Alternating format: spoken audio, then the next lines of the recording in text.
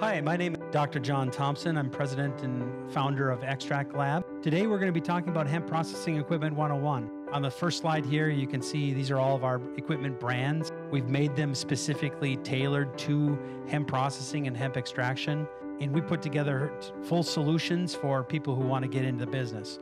So let's get started. Here's a chart that shows pre-processing, extraction, post-processing, and end products, and it kind of shows you the path that hemp takes as it's being made into vapors and wholesale crude oils and other products like that.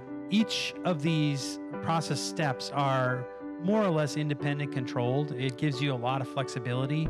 A lot of people want to try to integrate everything into like a full step, and you really lose a lot of the flexibility that you have with different processes.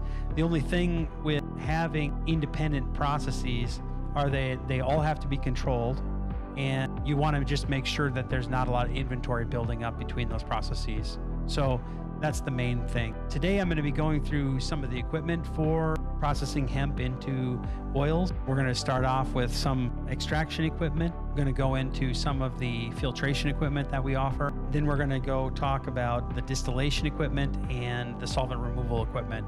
And that'll kind of wrap things up. There are other pieces of equipment that you need. Those are what we call third-party equipment. We have relationships with various vendors on those pieces of equipment. We offer them to you in a turnkey package, our equipment and their equipment, and then we'll put it together. We'll commission, we'll train you on those pieces of equipment with processes and procedures. So the equipment is only obviously one portion of a hemp processing facility. Starting out, here's one of our products that's kind of in the very, very front end. This is meant to aid farmers and people who are dealing with actual hemp material, taking the buds off of the sticks and stems, the plant stems, so that they can be processed independently.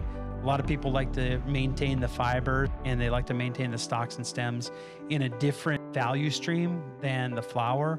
The flower is more valuable actually, and also there's CBD primarily in the flower as compared to the sticks and stems and the roots and stuff like that. So it's very important that you're able to what they call shuck and buck those flowers off the stems. That's what this machine does. It's a high throughput machine. It removes the flowers from the stalk. You can do about 360 plants per hour with it. You can really go through a lot of acreage with this particular machine. The second machine that we're going to be talking about is a supercritical CO2 extraction machine. We use supercritical CO2 and we build them. The reason we use it is because it's the lowest cost method of producing oils, period. A lot of people have different arguments for why one would be used over another, but it's pretty hard to argue. CO2 is 4 cents a pound, and current price right now, food grade ethanol is about $33 a gallon. So it's really a very, very low cost method. And if you have any questions on that, you can go to some of our other YouTube videos that we have that really compare and contrast CO2 and ethanol and the cost of ethanol. And there's a whole bunch of different episodes that we have there on that, so we would encourage you to go find those resources. Just suffice it to say, for the purposes of this presentation, we have the supercritical CO2 extraction machines. What happens is the hemp, you put them into the vessels, the CO2 flows over the hemp and dissolves, for example, the cannabinoids. It dissolves some of the terpenes in there.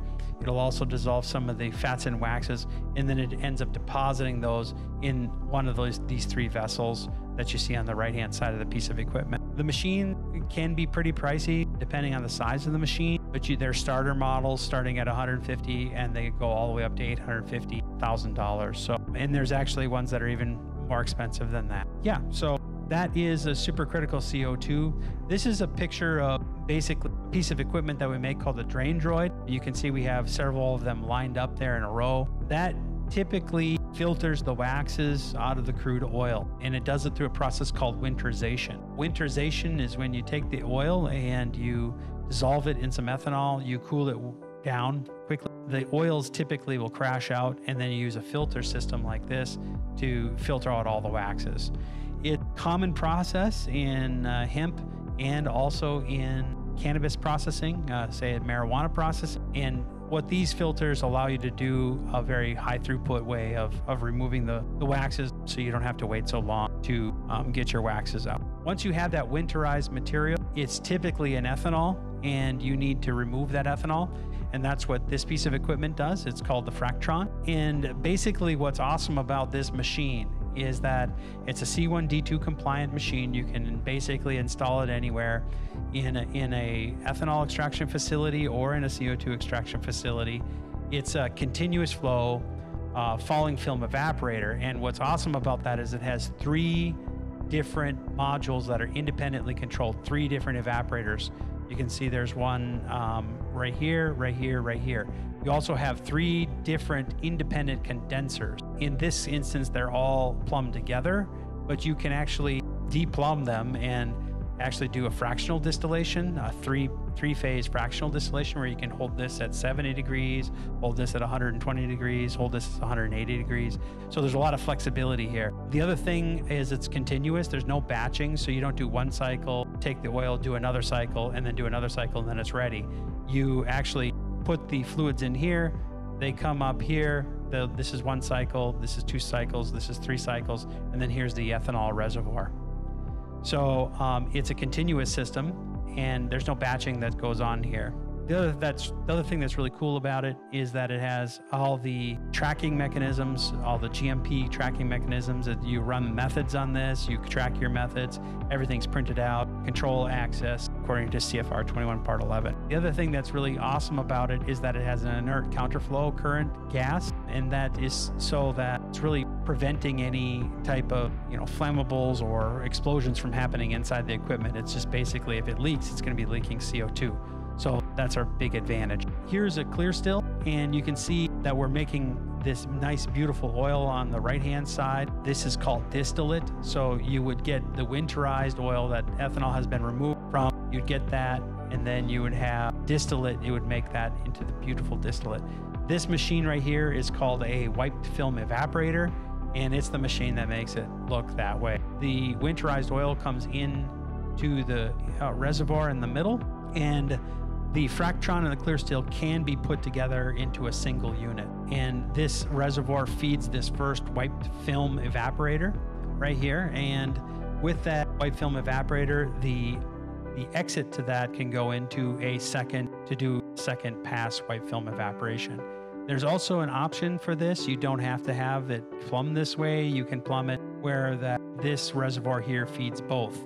So really it's up to the customer as to how they'd like to run their system. Again, we have barcode readers, we have barcode printers, we have touchscreen access, methods driven, GMP compliant data systems, data logging, all going on here with batch tracing and everything associated with this piece of equipment. So it's going to be compliant for your GMP facility. We also offer a piece of equipment called the Pier 99. And what this equipment does is it separates out the THC from the CBD. It doesn't do it with heavy chemicals. So what's nice about that is it uses some particles basically to do the separation. And basically you have to have some ancillary equipment. In other words, you have to know how to use an HPLC in order to use this piece of equipment. But once you get that, we'll sell that to you and we'll train you on it. But the Pier 99 is really a very useful machine. You can do a tremendous amount of throughput with it. So if you have any questions about that, you can contact us, our sales team, and they'll get you up to speed on that. We also sell a piece of equipment and software called the igwLAB. Basically, when you move material through your process, you're creating and generating information. And you also are taking records with each step. And there are certain records that you have to have, like who was using it, where did they get it from, what the date of receiving was, what was the original batch. For example, is the piece of equipment that I'm using, has it been calibrated? Has it been cleaned? When was it last cleaned? For example, is the actual operator, have they been trained? So all of that quality information is really kept in what's called the igwLAB, along with a couple other things. Laboratory information, that'd be samples, all your batch information for all your formulations, and your manufacturing execution. So what igwLAB is basically 3 different systems put together. Your quality management system, or basically all your SOPs are in there, dock control, your manufacturing execution system. It tells the operator do this, do this, do this, do this. It also times them. And then the third thing would be a mini LIMS system. And what a LIMS system is it's a laboratory information system. It basically helps you track all of the samples coming out of your facility, and it helps you track all the analytical results so that they can be attached to the batch record. So that's what igwLAB is. Really kind of puts it all together. Here's an example of just a facility. We build these facilities all over the United States. Man, this is a 5-ton per day CGMP production facility. It's basically a CO2 facility, and you guys can come and tour this. Look us up on the web. This is an example of either a 1-ton or a 2-ton per day facility. If you have what we call the 140s, you need 6 140s to do 1 ton per day. If you have a 180, you only need 3 180s to do 1 ton per day. And this would be an example of that. This is 800 square feet. You know, it looks like it's basically 450 amps. It's 1 ton per day. And then we have CO2 distributed around here. That you probably only need one of these CO2 banks here to run all of those machines. And these things you don't need so many CO2, but you do need these. You only need one of these CO2 cages to run this entire bank of equipment, but you do need to have these chillers. Sometimes we centralize the chillers. So get in touch with us if you want to have a scaled up version. Sometimes we can put the chiller, for example, on the roof or outside, and really engineer your CO2 system also so that it's pretty much turnkey for you. Hey, thanks for watching. We have many resources available for you to get your hemp operation up and running. Calculators, advanced extraction guides, distillation guides, CBD jam sessions. We have just lots of content. Links to which are in the description below, as well as the cards up above. I'd like to hear from you. What was your favorite part of the video? If you would let me know in the comments below, I'd be really appreciative of it. Also, don't forget to subscribe to our channel for more content like this. This has been Dr. John with Extract Lab. Thank you and have a great day.